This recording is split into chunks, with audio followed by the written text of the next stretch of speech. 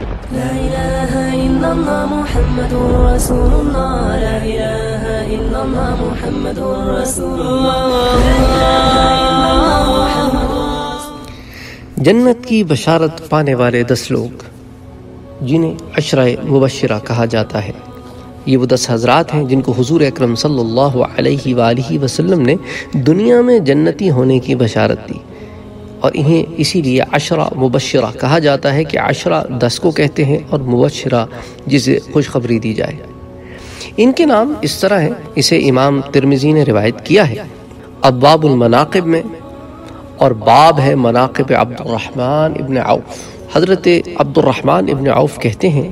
کہ اللہ کے رسول صلی اللہ علیہ وآلہ وسلم نے ارشاد فرمایا، ابو بکر جنت میں ہے، وعمر فی الجنہ، عمر بھی جنت میں ہے، وعثمان فی الجنہ، اور عثمان بھی جنت میں ہے، وعلی فی الجنہ، اور علی بھی جنت میں ہے، وطلحہ فی الجنہ، طلحہ بھی جنت میں ہے، وزبیر فی الجنہ، اور زبیر بھی جنت میں ہے، وعبد الرحمن ابن عوف فی الجنہ، عبد الرحمن ابن عوف بھی جنت میں ہے، وسعد ابن ابی وقاص فی الجنہ، سعد ابن ابی وقاص بھی جنت میں ہے، وسعید ابن زید فی الجنہ، سعید ابن زید بھی جنت میں ہے، وابو عبیدہ ابن الجراح فی الجنہ، ابو عبیدہ ابن جراح بھی جنت میں ہے۔ تو یہ 10 لوگ ہو گئے۔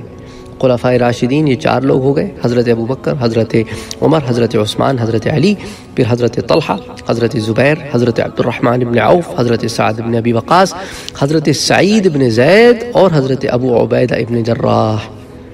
وما علینا الا البلاغ۔